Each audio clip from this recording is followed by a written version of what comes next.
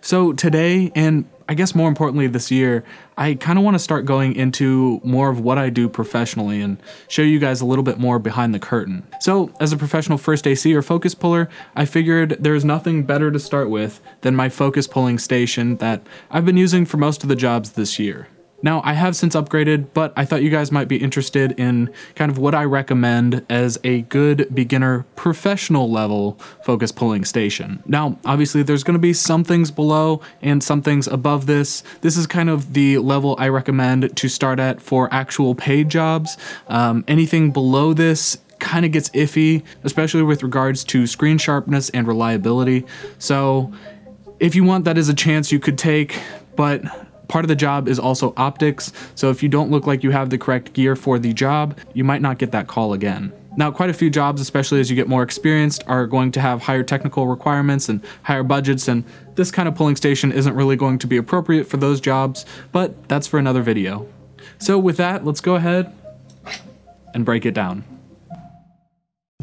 Okay, so the main parts of the build are going to be the Tilta Nucleus M follow focus system, the SmallHD 702 Bright, the HyperCore Neo Slim batteries, and finally the backbone, the Wooden Camera V3 Director's Monitor Cage. Now first, let's go over some of the modifications that I've made to the Nucleus M follow focus system. But before we do, if you have time and enjoyed the video, a like is as always very much appreciated. If you want to see more like this, a subscription is also very much appreciated. But if not, that dislike button works extra well if you hit it twice. Alright, so first taking a look at my hand unit, you'll notice that there are some kind of distinct changes going on to it that most Nucleus M's don't necessarily have. So let's go over the 3D printed part that is on the wheel itself. Now, this is actually a wheel I got from another AC on Instagram. I'm not entirely sure on how to actually pronounce the name, but I will go ahead and link to the Instagram and the store down below, where you can kind of pick one of these up. I think it ships from Poland, so maybe there's a 3D design online, so if you have a 3D printer, you could print one yourself, but I do like the quality of the actual material. It's a little bit squishy, which is kind of nice, and I added a Velcro strip around so that I could actually just use these little Velcro triangles, and once I put this back on here,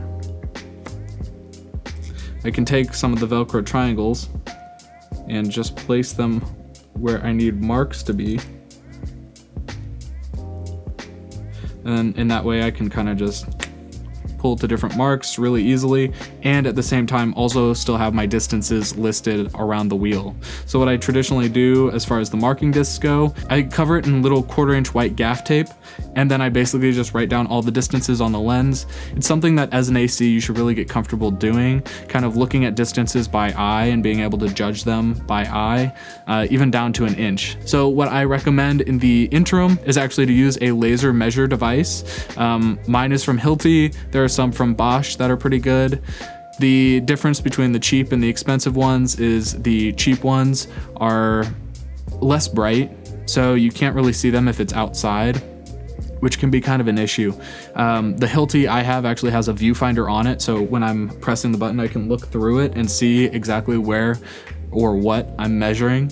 So that's something I'll do when I'm first ACing on film specifically. I also have a rangefinder now, so I'm really thankful for that. So it kind of gives me real-time readouts without me or my second having to go over to the camera with the laser, get that distance and come back. So it does help out quite a bit, but they are kind of prohibitively expensive for people just starting out, which is why I recommend either a tape measure or a laser measure. So another thing I'd recommend is to get either a loop of paracord or a carabiner or something to hold all of your different marking discs. So when they come off like this, you can just kind of clip them into a carabiner or put them on some paracord or whatever and carry them with you, or put them on a stand depending on if you're doing run and gun or not. Now the next modification I've made is these little triangles and putting a little strip of Velcro on the front here. So basically these little triangles I actually printed out from my label maker. It's the Brother P-Touch something. I'll again have that down below in the description so you can take a look. I think I got it off of Amazon. Literally one of the best label makers I've had. I've had a few. Usually the cheaper ones just the labels don't last. So that's why I do recommend spending a little bit of money if you are going to get a label maker. So basically what I did is I took the printouts from the label maker, I kept them in one sheet, and then I put a strip of hard side Velcro on that sheet. And then that way I just cut out the triangles, and that's how I have these little triangles here. Now, one thing that's kind of annoying that doesn't come with the follow focus unit itself is an Arri rosette connector for the back. It just has these two kind of bizarre screws. So obviously what I'd recommend is, for basically everybody, is to immediately pick this up if you're going to get the Nucleus M. This kind of gives you a ton of different mounting options, and what I have done specifically is taken this little bracket. Again, I forget the company, but it'll be in the description, and basically what I do with this bracket is I just pop it on here, and then I have a 15mm rod. So that's kind of nice because now you can kind of put it a bunch of different places. There's a lot of adaptability in this, and not to mention that the 15mm rod, I can tighten it really easily, and I can also loosen it and walk away with the unit really easily. So if I don't necessarily need the monitor for a specific shot, say we have marks or I'm just kind of watching by eye, I can go ahead and just take this and walk away with it, and I'm good to go. Now, next up, what we have as the backbone of the system is the wooden camera director's cage V3. This is a monitor cage, and the reason I went with this is specifically because it allows for a gold mount plate on the back, which is really nice for these SmallHDs that don't have the gold mount plates on the back. Now, you can buy an adapter for this, but what I found it really needed was a place to also put a Terra deck. And so that's the reason I actually went with this cage. If you kind of look at the back, there's enough space back here for a Terra deck,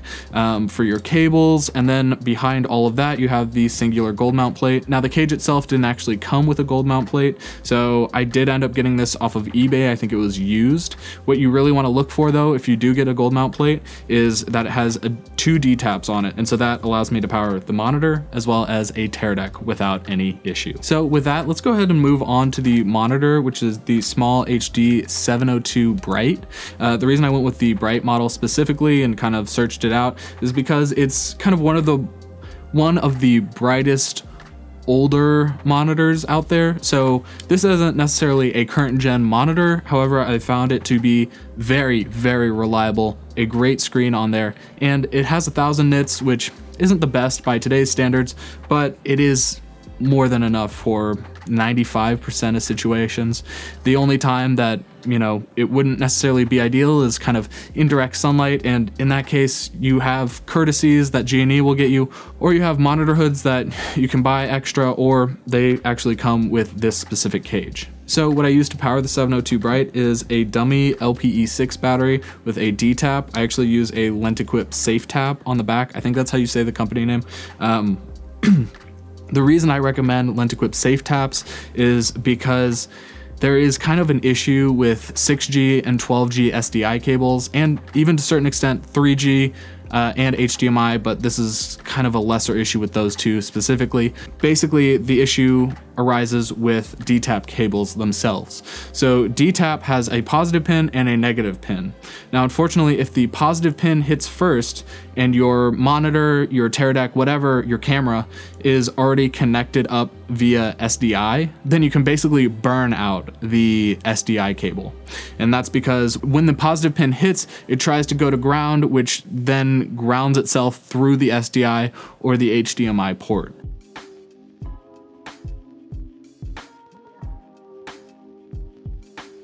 So that will result in burnt out ports, which is kind of a major problem. The way most people deal with this is they make sure that the power is plugged in first, and that is absolutely the behavior that everybody should be following. However, you can't really guarantee when people, especially people you don't really know, are handling your equipment.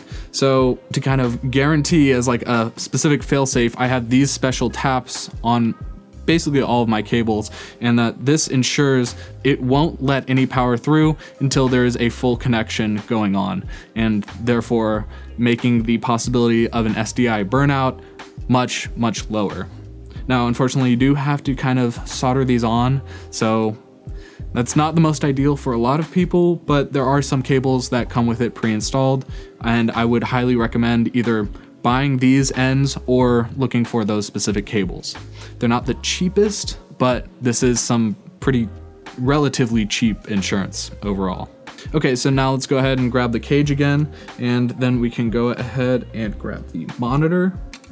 And what I end up doing is I take one of these 1/4-20 to baby pin adapters, and I literally just screw in the monitor through the adapter itself.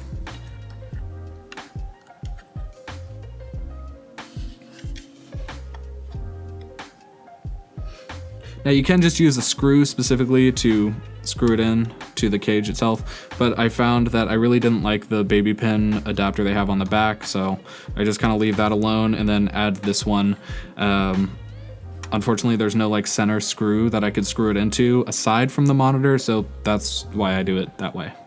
Okay, now another nice feature about this cage is obviously this in the back, but the fact that it is not stuck, what you can do is unscrew this, and then the whole thing can come open, which is really nice. So if you want to put your tear deck in here and mount it, it works really well. So now we're gonna go ahead and take the dummy adapter. Again, I would really recommend the actual SmallHD one. I've had a ton of these give out, especially the cheaper ones. So I really would, I know it's kind of expensive, but I would recommend going with the SmallHD specific brand version. Now, what I use to manage cables in the back is these cable ties. I forget who they're from, but I'll go ahead and link down below. And the reason I like these specifically is a lot of people will use a type of wire that's kind of moldable and they just cut it to whatever length they need. I find that's really annoying because I always end up pricking my fingers with it, and these really aren't that expensive, so I just get a bunch of them and use them on jobs, and then, you know, try to my best to get them back at the end of the job. Doesn't always happen, but I like these so much more. I don't prick my fingers and they look nicer too. Okay, and so now as you see, I kind of just plugged in the safe tap down here. The whole unit I can go ahead and close up. And now let me talk about how I connect up the follow focus unit. Now what I use are these Condor Blue quick releases. I find them really nice. There is a different brand that is the original creator of them, and so I think it's Cinelock. So if you want to support the original creator, go ahead and buy them from them specifically. The Condor Blue ones I think are a slightly worse machining, but they're much cheaper. So what I do is I have the one Condor Blue quick release on the top here, and then I have the second piece of it on this small rig connector block. So this is their block with several 1/4-20s in it, and then it has a 15mm rod adapter here. And so basically I take this quick release, I just pop it on the bottom, and then I have a very small little, I think this is a small rig 15mm rod. And then from that, all I do is I pop on the follow focus itself via the 15mm adapter we had earlier. Then I pop this handle back so that I can still hold it, but it's not getting in the way. And then finally what I'll do is I'll take my Core Neo Slim batteries, I'll pop them on the back, and there you go. She's fully set up. Now, obviously this setup is in need of some kind of transmitter. I actually have several friends that I rent from, so if one's taken up, I can usually get another. So I, at this point, haven't really felt the need to buy a tear deck personally. It's definitely something I'm looking at in the future, but at least right now it's one less piece of gear that I have to keep maintained.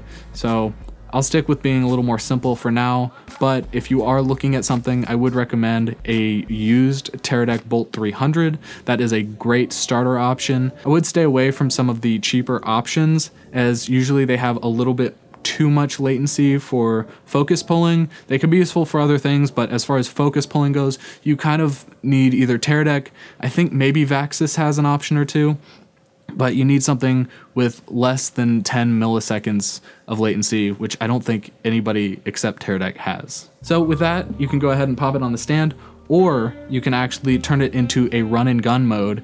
And so basically with the run and gun mode, we have a strap from Wooden Camera that comes with the cage, as well as a sun hood that also comes with the cage. Now what I do with the strap is it comes with 4 connector points, and I find that to be just far too many connectors. So I just clip one on each side to its other connector, and then I just use 2. So they have little connector points that you can pop on.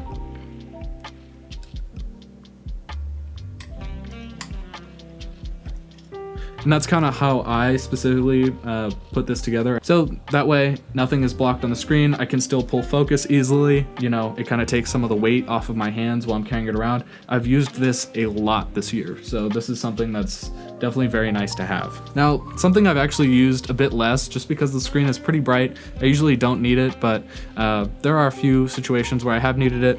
And so for that, I have used their wooden camera sun hood. Now this hooks on in kind of a strange way, so I'll go into it a little bit, but basically you unvelcro it, becomes this like long thing. Then you have buttons on top and then buttons on this itself.